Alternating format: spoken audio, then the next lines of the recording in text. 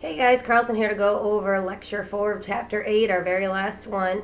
We're going to start off with 8 and 9. It covers reflexes, which are rapid automatic responses to stimuli.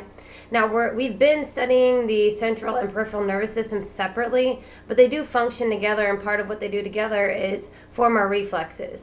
Now, that automatic response is a motor or an output response to a specific stimulus. They do help us preserve homeostasis by making rapid adjustments, whether it's in the function of an organ itself or a whole organ system. And there's a little variability, so usually whatever stimulus you have, it's going to give you the same motor response the majority of the time. Now, reflexes involve your sensory fibers, and whenever I say fibers, you should think axons. Delivering information from peripheral receptors to the central nervous system, and then motor fibers carrying motor commands to the peripheral effectors, which again are usually some kind of organ system.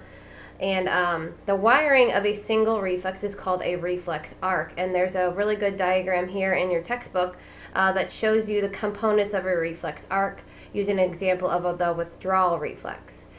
So you get the arrival of a stimulus and activation of a receptor.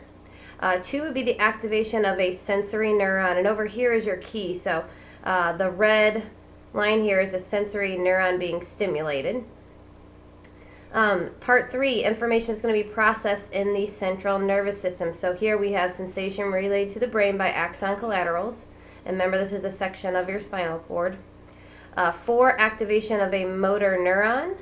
And then finally, 5, response by the effector. And reflex response usually removes or opposes stimulus. So this is going to be an example of a negative feedback. And again, the withdrawal reflex is one we're about to identify as one of the 2 types here in a second. So you may want to go back to this when we start talking about the 2 types. All right, there are simple reflexes or monosynaptic reflexes. That means a sensory neuron synapses directly on a motor neuron that performs the information processing function. If we have one synapse, we have a rapid, more stereotyped motor response, such as the stretch reflex. This is an example of this would be the patella reflex that your doctor uses to assess your spinal cord condition by making your leg kick. And there's a picture of that on page 283. I think we're all familiar with that test at the doctor. Now, in this type of reflex, your small specialized skeletal muscle fibers, otherwise known as muscle spindles, are the sensory receptors for the stretch reflex in particular, and they regulate muscle length in this case. Now, complex or polysynaptic reflexes is when there is at least one interneuron between the afferent and motor neurons. Okay, remember afferent then would be your sensory neurons. The more synapses there are, the longer the delay between the stimulus and the response. So even though this isn't as quick as a monosynaptic reflex, there are more involved responses, which means that there are more interneurons that can control more groups. So it may be more of a complex, more involved stimulus.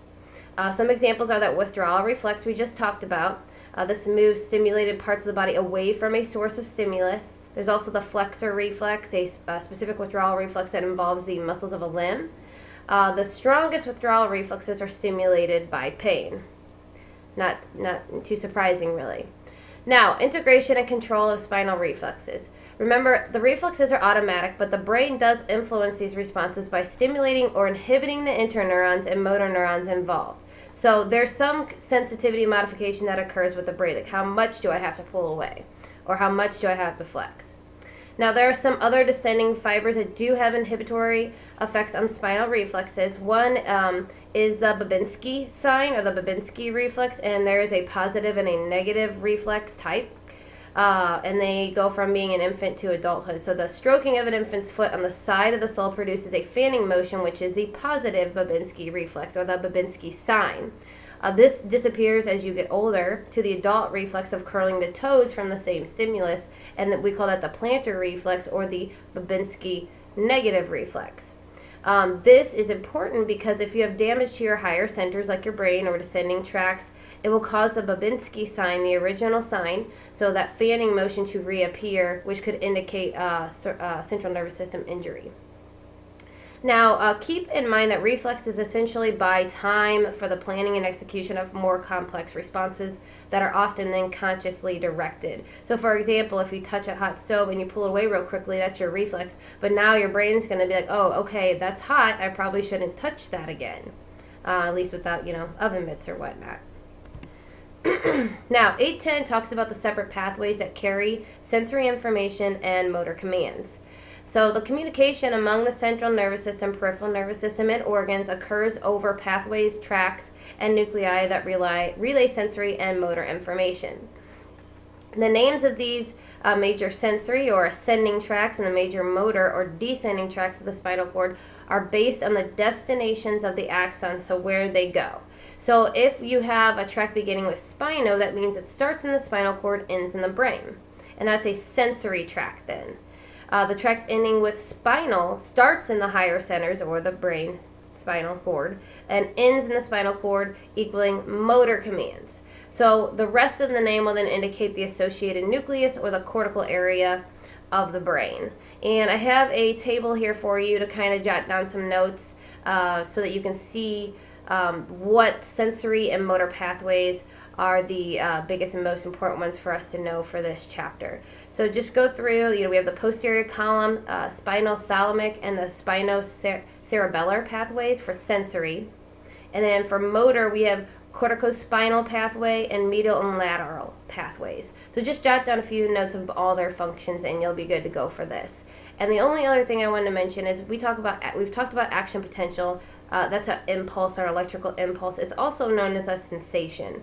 Okay, so the arriving information to these pathways can also be described as a sensation. All right, 811, the autonomic nervous system is composed of the sympathetic and parasympathetic divisions.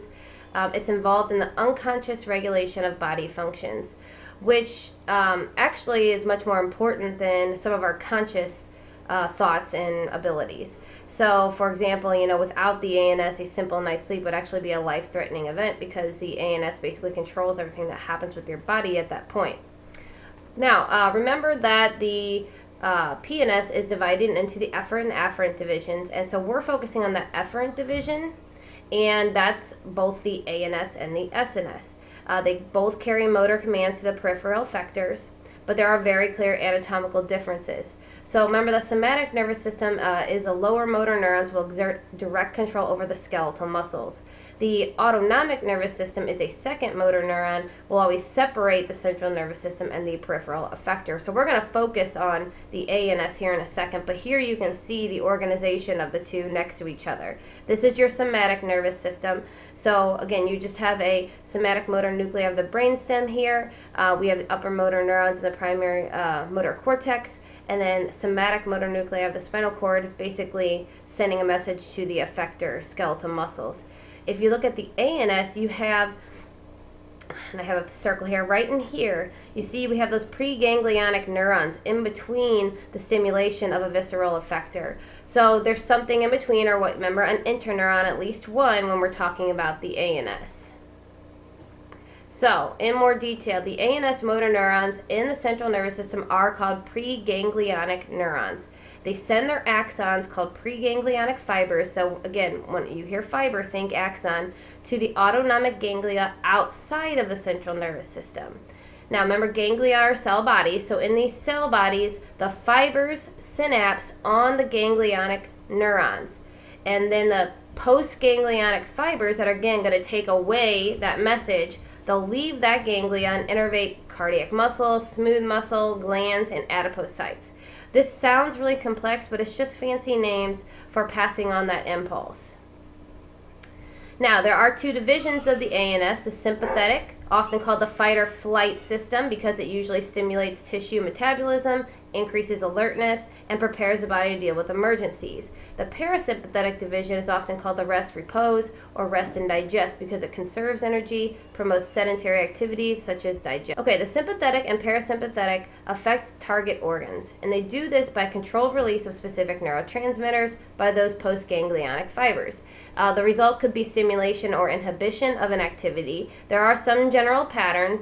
The preganglionic autonomic fibers are cholinergic. They release acetylcholine and are always excitatory. So we've talked about this type of synapse before.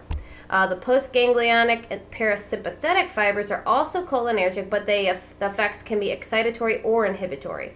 It depends on the nature of the target cell receptor, what the sensory information tells the CNS and then outputs to the PNS. The most postganglionic sympathetic fibers, though, they're going to release norepinephrine, designated by this NE here, making them adrenergic, and those are usually excitatory. So remember, this is something that's going to happen in that fight or flight response. All right, there are some relationships between these two divisions.